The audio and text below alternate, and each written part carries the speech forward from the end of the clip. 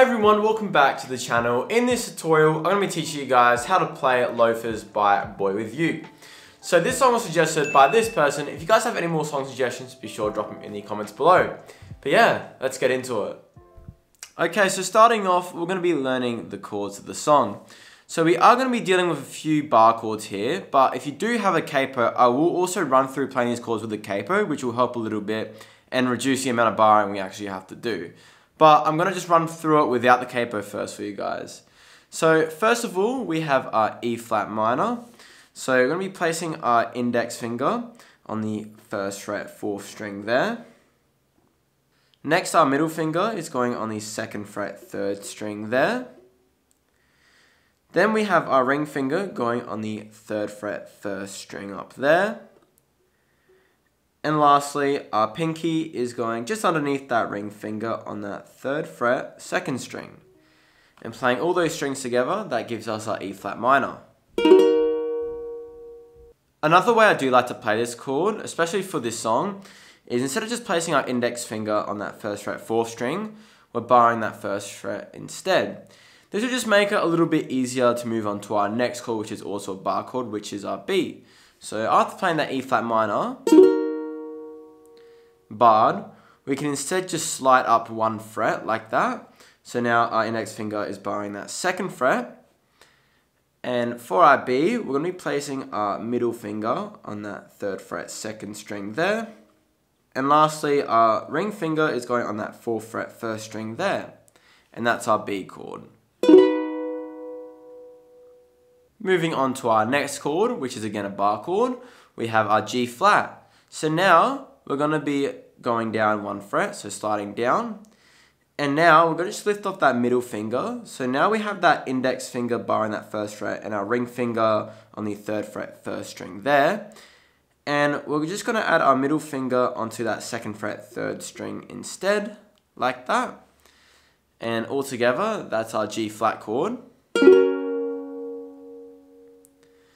Moving on to our next chord, we have our D flat. So now we're going to lift off both that middle and ring finger. So we're going to keep our index finger barred on that 1st fret. Then we're just going to be adding our pinky on that 4th fret, 4th string there. And that's our D flat. And for our final chord, we have our B flat minor, where we're going to now lift off that pinky. So now we're still barring that 1st fret. And just placing our ring finger on the 3rd fret, 1st string there. And that's our B flat minor. Like that. And that's all the chords of this song. So running through these one more time, we have our E flat minor.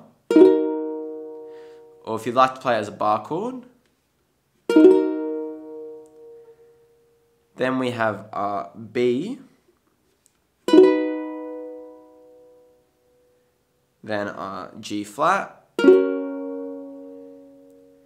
our D flat, and lastly our B flat minor, like that. And I'm also just going to quickly run through playing them with a capo instead. So if you do have a capo lying around, you can make playing these chords a lot easier. So we'll place our capo on the 1st fret like that instead. So now, to play our E flat minor, we're placing our index finger on that 2nd fret, 3rd string there. Our middle finger on that 3rd fret, 1st string. And lastly, our ring finger is also going on that 3rd fret of the 2nd string there. And the capo will bar that chord for us, which gives us our E flat minor. Then moving on to our B, this is the exact same before as we do have to bar this chord. Like that. Then we go to our G flat, where now we're just placing our index finger on the 2nd fret, 3rd string there. And our middle finger is going on that 3rd fret, 1st string there. So that's our G flat. Then we have our D flat. So we'll be placing our ring finger on that 4th fret, 4th string there. And the capo does the rest of the job for us. And lastly, our B flat minor, where we're just placing our middle finger on the 3rd fret, 1st string there. like that. So that just helps us out a lot more now. So we can go.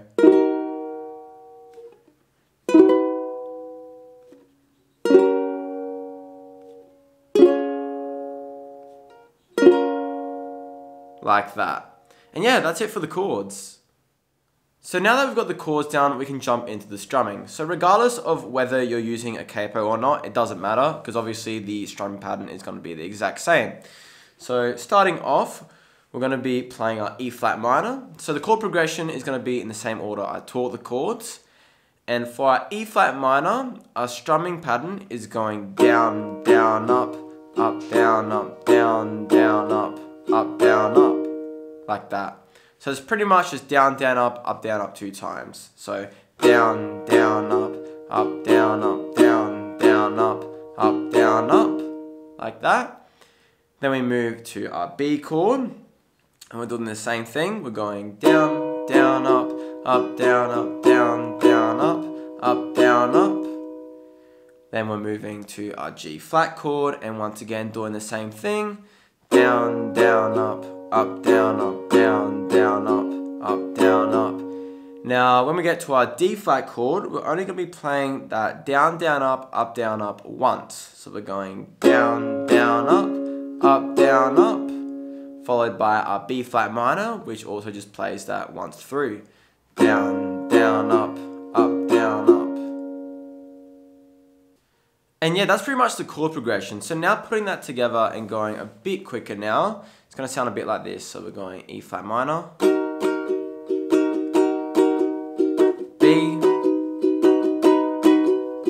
G flat, B flat minor, and repeats.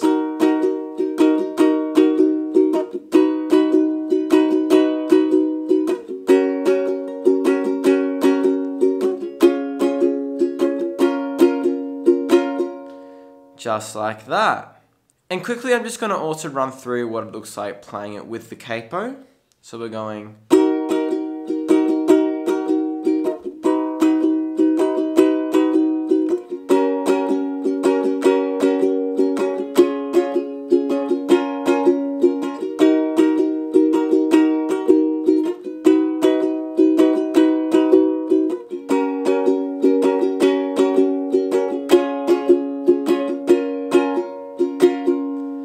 Just like that. And yeah, that's pretty much all there is to Loafers. So I hope you guys enjoyed this tutorial. If you found it a little bit helpful, be sure to drop a like and subscribe. And once again, if you guys have any more song suggestions, be sure to drop them in the comments below. But yeah, I'll see you guys in the next one.